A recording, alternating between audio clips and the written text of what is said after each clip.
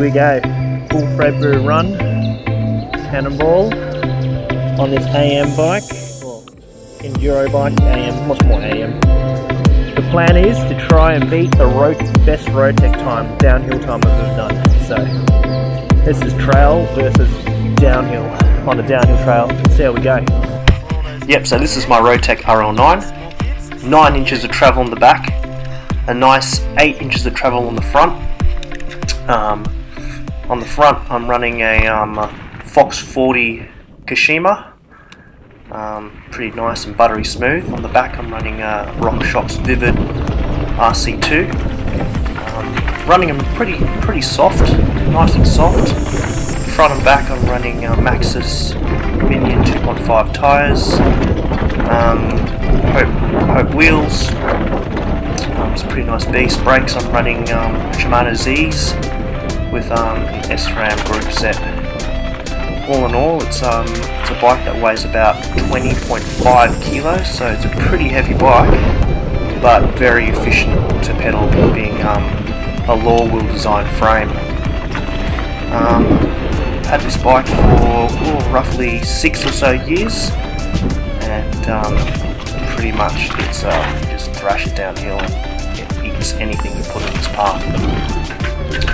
So pretty much the best time I've done on this bike, which was probably last year, is not that fast compared to other people. I mean, like, the fastest person that does a Cannonball recorded I know is about just over 5 minutes. I think it's 5 minutes 7, which is very, very quick.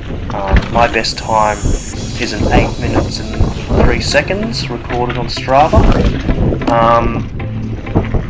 So my goal is, as you can see currently riding here, I'm riding my trail bike, is to try and beat the time on my Rotec.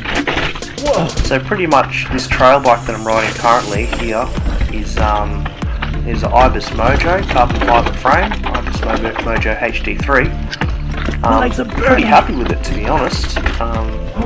It weighs about 13.5 kilos. It's on the rear it's running a RockShox Monarch RC3 air shock, and on the front it's running a RockShox Pike RC2. I weigh about 75 kilos, so I've got them pumped up pretty hard. On the back I'm running about 200 psi, and on the front I'm running 72 psi. And it's a pretty firm setup, but I thought I'd like to run it a bit firmer for this trail so I don't bottom out and I don't have too many diving problems. So wheel set, I'm running Hope wheel set front and back. It's Hope Pro Evo 4 hubs with 35 wide rims, and attached to that other wide trail Maxxis Minions. Running running about 22 psi on the front and 25 psi on the back, and yeah, pretty happy with the grip and the setup with that. Running a full XT group set and running Saint brakes on this bike, and didn't have any issues with control. Probably could have gone a little bit faster. I think previous to this current run that you're watching, I've done the flow trail twice, I've done the AM trail once, and I've done the ricochet once, and now I'm hitting the DH, oh no, and I hit the DH once before this time as well, so I've done 4 or 5 runs before I've hit this, trying to go at full ball, and trying to beat my my fastest Rotec time, my fastest DH time. So at the bottom of this you'll see, I think the trail has changed a little bit since last year, which wouldn't be exactly fair, but I guess it gives me a rough idea on how well I went. And I think the bottom section, when you get right to the bottom, you see the berms open up pretty big, where last year I think the berms, I'm not sure if the berms were that big. I have to go back and watch my last year's video of the run. So yeah, this is one of my favourite trails, Thredbo Cannonball.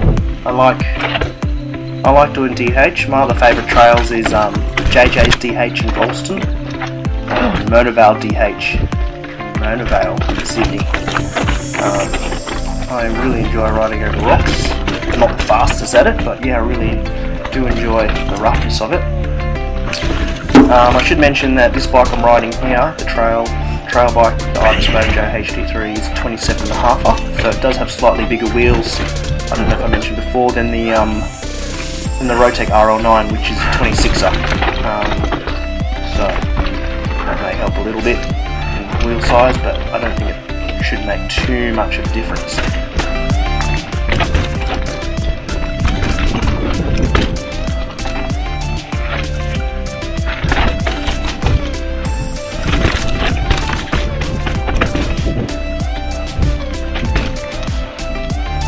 I'm going to come up to the jump shortly.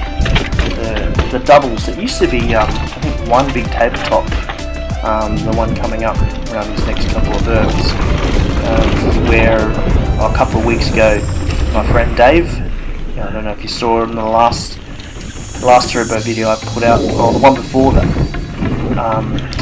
had a bit of a crash. Did the first jump and then tried to bail the second one. But he really doesn't have any tread on his tyres, and he just fully slammed it. He managed to put a hole in his glove and put some good gravel rash on his brand new jersey on the back, but other than that he came through pretty unscathed. My nephew Matthew also, the year before last, broke his arm on that double, just stood there. He just sent it and did not land well. Looks like there's a fast line through the centre there, which I might try next time. Might have to stop at some parts and have a look and find some faster lines. But this is generally the line I always take if I'm gonna ride the Cannonball. I'm not really much of a line finder. I'm more of a just riding sort of person, but I should stop and look at some lines and ways to go a bit quicker. Oh, I missed the jump. I missed the jump there. That was a few seconds lost as well. So yeah, all in all, the fastest time I believe on Cannonball is really quick. It's like a 5 minutes and 7. So I guess that puts me in the average riding group. My fastest time on my Rotec on this Cannonball run is 8 minutes and 3 seconds, so that's 3 minutes slower than the fastest person, so that's pretty slow. But that's my fastest, going as fast as I can go. So in 8 minutes 3. So yeah, the fastest time that well, the only time I've got really on my Ibis Mojo, my trail bike, is at 8 minutes and 12 seconds, so that's 9 seconds slower than my DH bike. I would like to say though that riding my DH bike I can ride Cannonball over and over again back to back and not feel too tired, but riding the trail bike all the way down, just this time, I was totally exhausted. So even though the times are quite similar, the riding experience is quite different. Alright, catch you for another video in another time. Alright, Juice Smooth signing out. So yeah, I've decided to try the big jump up the top for the Cannonball run. Whew, a bit scared, but I'm going to give it a go. Not sure how fast to go on it, so we'll see. And let's see how badly I case it.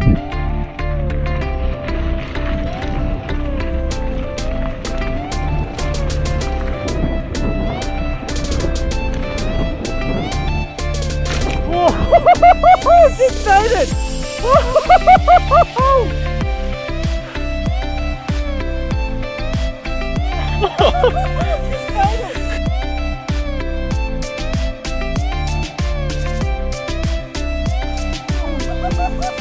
Nice.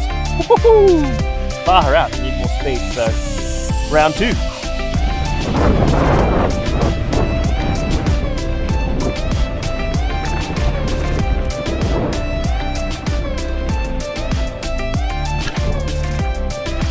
That felt better. Could have gone a bit quicker, eh? Way quicker.